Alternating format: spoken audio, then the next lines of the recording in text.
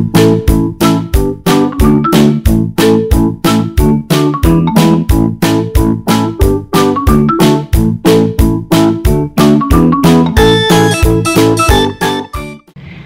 guys, and welcome back to Michelle Gay's Science Teacher Classroom. Today we're going to talk about the brain. We're going to talk about how the brain makes connections, how do we learn things, and the parts of the brain. Our brain weighs about 3 pounds. I wonder how many pounds does the brain of an elephant weigh? Can you make a guess? Think about that for a minute. We will also learn about the different parts of the brain and how those parts help us to move, to breathe, and to think, and to hold memories.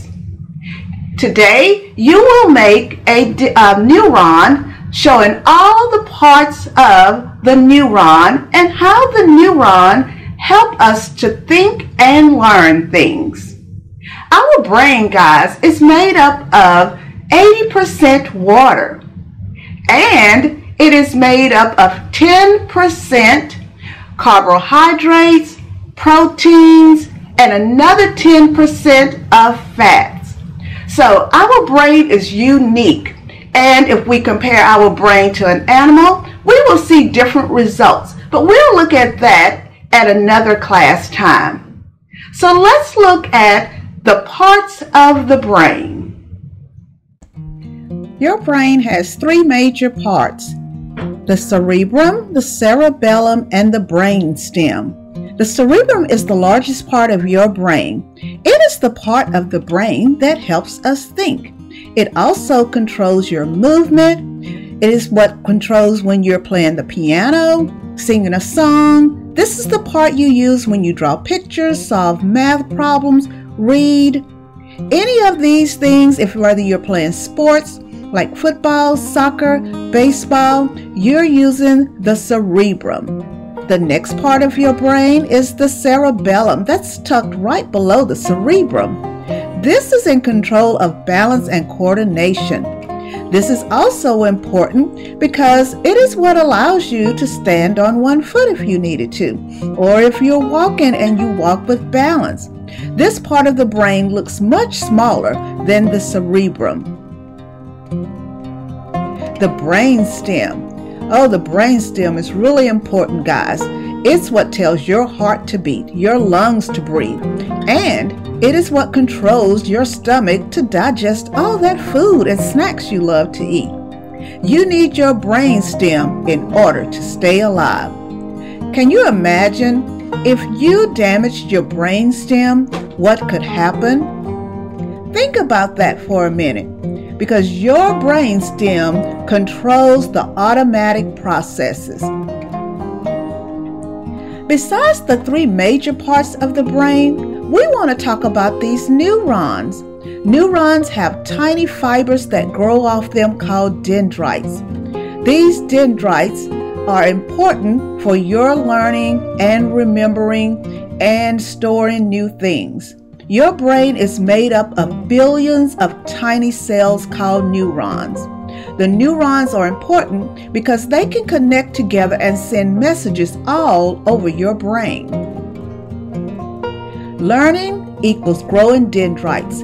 If you want more dendrites so it can send signals all across your brain so you can learn more, then guess what? You have to start learning. When you learn something new, some of your neurons actually grow all these little stringy dendrites that you see right here. When you make connections in class, or you make connections when you're learning something new, guess what? You're growing your dendrites, and your neurons are actually making connections with other neurons. We're going to look at neurons and create our own neuron in the next part. Your brain has neurons, and neurons have many parts that carry signals throughout our brain, and they carry the signals through electrical signals and chemical signals. If you look up here, Here you have the dendrites. The dendrites passes the information to the soma, which is this black part. Inside of the soma is where we have the nucleus. The nucleus and the soma begin to transmit messages along the axon. This axon is covered in white with the myelin sheath. That is a protective barrier for this nerve. Once it's carried through here, it goes through the synapses. And so these signals are carried through an electrical signal, but also a chemical signal, because these synapses do not touch each other, nor the dendrites, but they're able to carry signals throughout different parts of the brain. And when these signals begin to come to each other, they make connections. When you make connections, you learn more. When you learn more, you become more intelligent and you remember things. So as you look at the neuron, think about every time you learn something new. The first time you try something, normally you don't get it the first time. What do you have to do in order to learn something and it becomes part of your memory? You have to practice. And as you practice, the signals begin to shoot through and continue to make connections from, like, if you can make a connection in reading, you can remember what you learned in reading and apply it to something else that you're learning. If you watch a video of someone playing ball and then you go out to play ball, you may remember what they did, but in order for you to learn it, you will have to practice. Today, we're going to be making neurons. You're going to be taking pipe cleaners and scissors and creating your own neurons. You're going to make your soma, the nucleus. You're going to connect the dendrites. Remember, with the dendrites, that's where you're learning things. You're going to create the axon in one color, then cover it in this myelin sheath. Once you make those, you're going to add the synapse. All right, so let's get started as I walk you through making your own neuron. During this part, boys and girls, you will need to get different colors of pipe cleaners. You're going to need a color for your dendrites, so you may need about 3 or 4. You're going to need a color for your nucleus, so you'll need 1. You'll need a color for your axon, which would be 1. And you need a color for your myelin sheath, with this be 1. Also, you need color for a couple of different colors for your synapses. All right, so let's get started. First, we're going to take 1 black pipe cleaner, or whatever color you decide, so that we can make the soma. I just took 1 pipe cleaner to make the soma. So just put it like this and twist.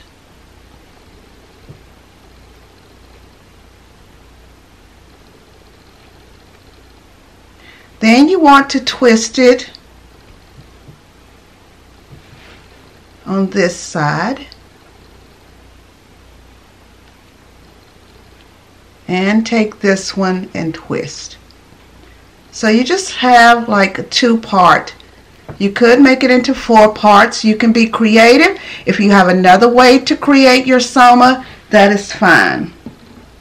You need a shorter pipe cleaner, so you can just cut 1 in half. Take the colored pipe cleaner, which is going to be your nucleus. And you want to wrap it in the middle where it makes sort of like a little ball by the time you're through.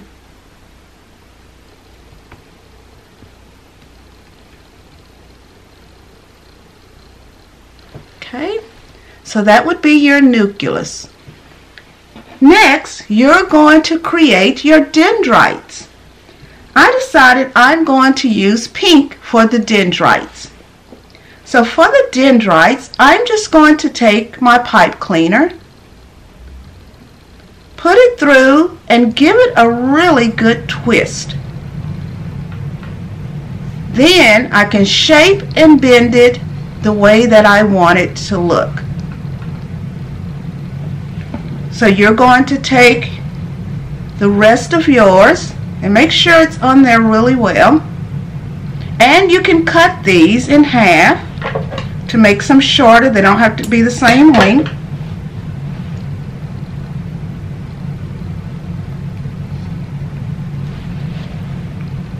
And that's the part for your dendrites. So go ahead and pause the video and create your dendrites. And if you haven't, create your soma. So you should have your dendrites placed on the soma, and you have your nucleus. Now you're going to make your axon. Take one color, take it on the end, and twist it really well. This is the axon, where the messages, remember, the messages are coming from the dendrites to the soma, now to the axon. We want to protect the axon because it's a bundle of nerves and we don't want it to be destroyed. So we're going to cover it with a myelin sheath. So take another color, a different color, and carefully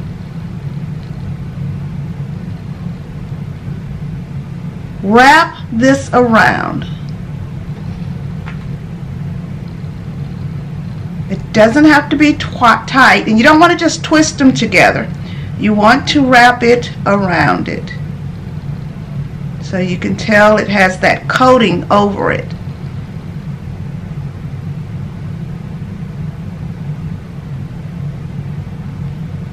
You can pause the video and continue to add this part.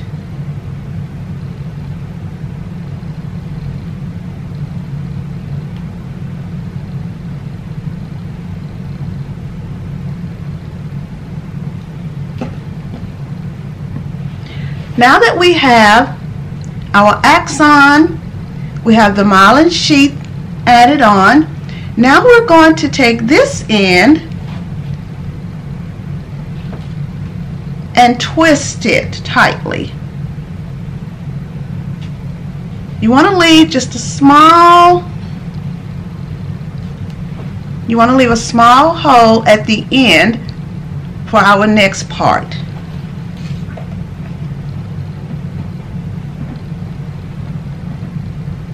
Now we're going to add our synapse end, and we're going to take these and cut in half so we'll have 4 pieces.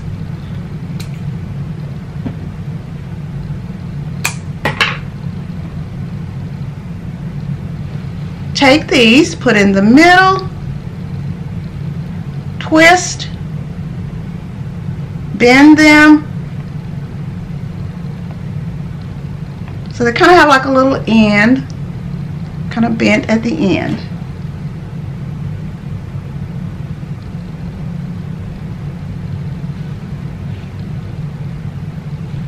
All right, you may continue to work on this part and pause your video.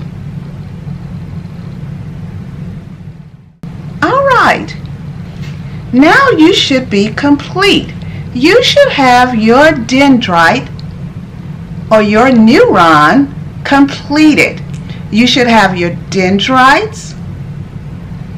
Then I want you to look at your soma, then the nucleus, your axon that's covered in the myelin sheath, and this end with the synapse. What I would like for you to do next, at your table, one person will start and talk about the parts and talk about the signal, where it starts at the dendrites, goes to the soma. The soma carries the message to the axon. The axon carries the message to the synapse. Once it goes there, it's going to go to the next neuron, which will be the next person. And you will begin to explain, and then it will go to the next neuron, and then the third person will explain. Let's get started. Now that you have completed this activity, so actually, how does this work? Well, your brain receives messages all the time through your five senses. Whether it's your sight, your hearing, your taste, your smell, those messages from the outside world are sent to your brain. And those messages travel along all your neurons. Remember, I said there's about 1 billion neurons. And so these messages travel along the way, sending signals to and from the brain. And it tells your body what to do, how to move, how to think, what's in your memory. And when you remember from one thing to the other, that's because of all the signals that are traveling along your nerve. Now that you know a little bit more about how your brain works, what are you going to do to continue to improve your brain? Let me know by putting it on a sticky note and putting it on the brain in the back of the classroom. Thank you, guys. I hope you enjoyed this lesson today, and I hope you're looking forward to our next part on the brain. See you next time.